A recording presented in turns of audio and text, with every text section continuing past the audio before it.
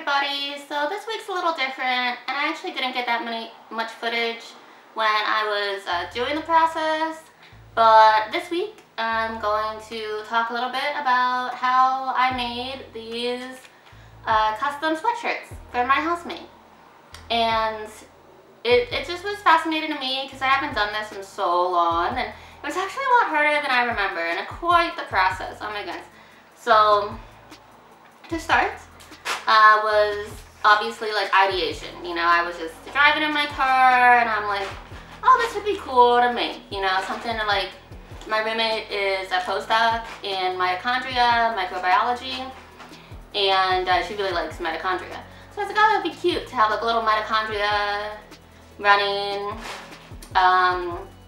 She's doing a half marathon, you know, and I'm not a runner, so I'm not gonna like run with her, but I can cheer her on, right?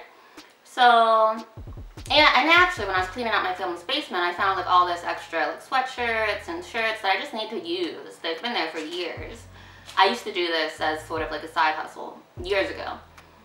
And then I'm, you know, drawing this design myself.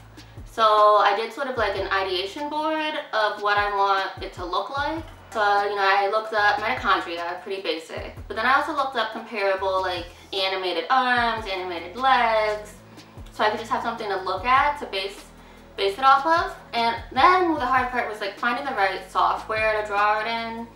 I thought, you know, Photoshop maybe. I make all of my like YouTube thumbnails in Photoshop would work, but I'm just not familiar with Photoshop in that way to really use it to draw. I did try, you know, tracing some things in Photoshop. Did not really look the way I wanted it to look. So then I was like, okay, let's restart. And so I took out my tablet and started just hand sketching on my tablet in Adobe Illustrator.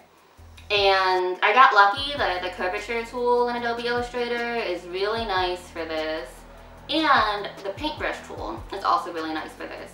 So between the two, I had a rough sketch of what I wanted. And I like probably could have just used this sketch for the shirt, but I wanted to look a little more refined. So I took that sketch, just like the rough idea of what I wanted, and then started over on my computer. And now that I'm more familiar with like the curvature tool and the brush, it became a lot easier to use Adobe Illustrator.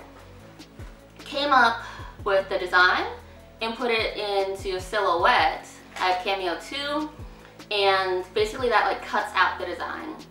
And to note, I did do some like planning, and I had already ordered this heat transfer vinyl, which actually this is the best heat transfer vinyl I've ever used. It was really easy to peel and really just appreciate it. So I'm in Silhouette and I have to like put it in the software to send it to the cutting machine that I have to then cut out the design on the vinyl.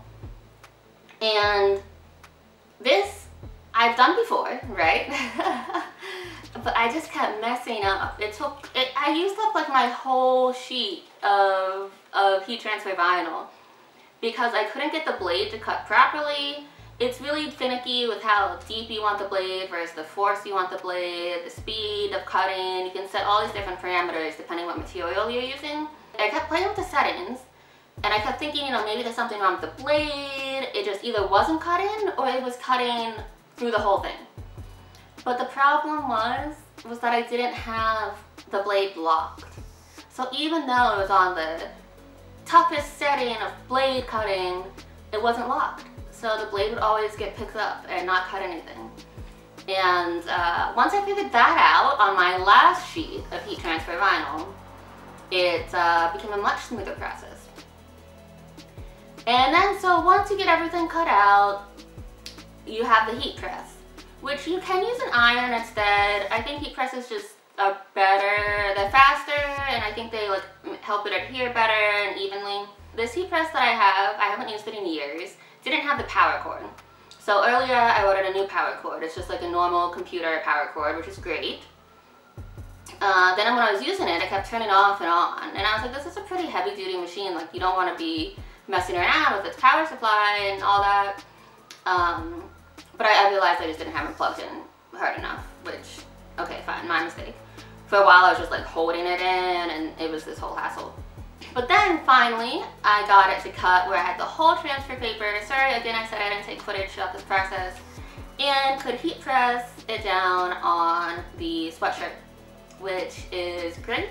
I'm really happy with how it turned out, and it was like probably a 10-hour process to make this sweatshirt.